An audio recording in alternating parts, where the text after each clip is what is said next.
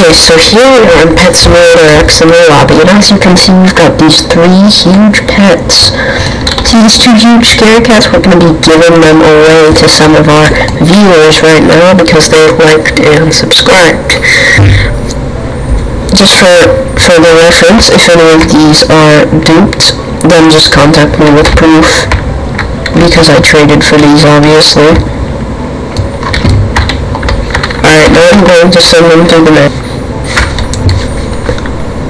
Alright, here we go.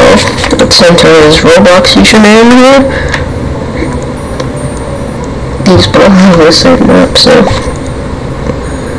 let's also include 400 million gems, and there you go. Thanks for subscribing. Let's send it to the other viewer. Alright, so this is the other person who commented on my video. We're going to send in this huge scare cat. Again, if it's duped, then just tell me. I'm showing you proof, of course.